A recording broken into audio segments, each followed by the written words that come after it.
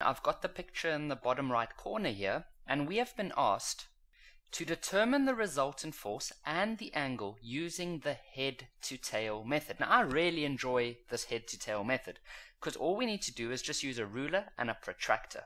So we need to have our starting position. So I'm going to start over here.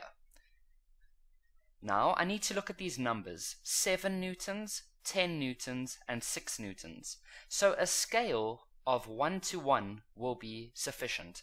So I'm going to say scale up at the top here is going to be 1 centimeter will represent 1 newton. You need to show that to the teacher.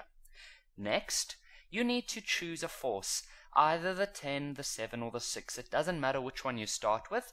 I'm going to start with the 10. So the 10 newton needs to be 10 centimeters long at an angle of 30 degrees.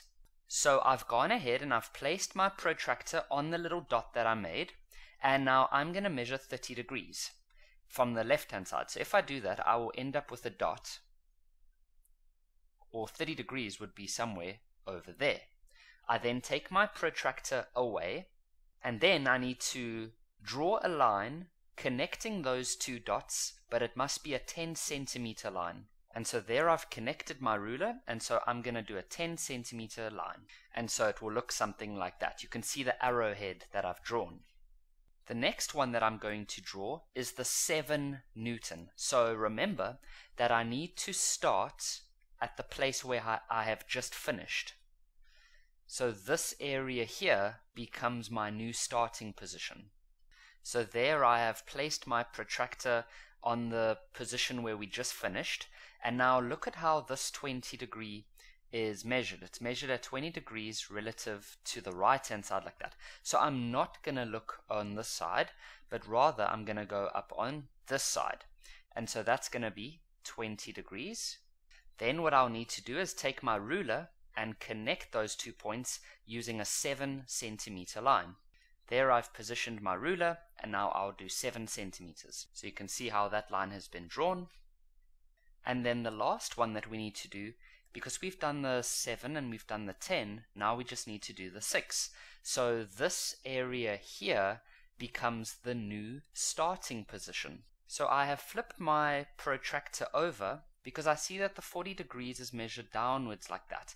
So I'm going to measure 40 degrees on the right hand side. And so that's going to take us over there. Now I need the ruler, and then I can draw a 6 centimeter line. There we go.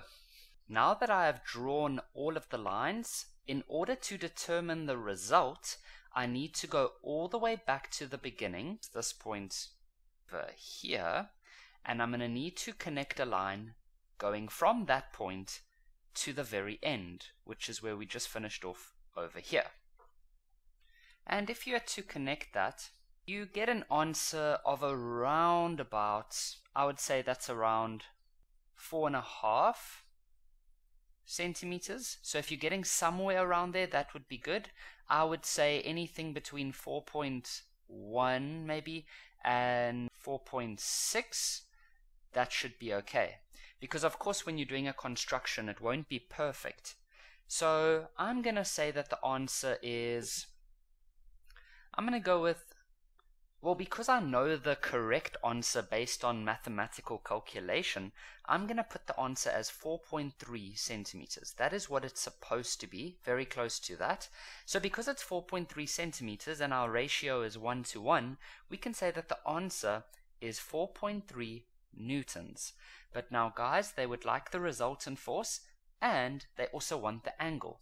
Now if I look carefully at that red line, I can see that the angle is probably going to come out somewhere over here, which is around 57 degrees. However, I know that the correct answer should be around 55 degrees. That is because I've done the mathematical version, and so the 57 I'm obviously getting because it's not perfect. So if you had to get 57 in a test, you would probably get all your marks. So you should try and aim for 4.3 newtons at an angle of 55 degrees, and that's going to be north of east. The reason I say north of east is that we are measuring that angle relative to this line over here. And so this is the west line, because you can see that it's going towards, the east line, sorry, and we are measuring towards the top of that, so we're measuring north of that. So we'll say 4.3 newtons at 55 degrees north of east.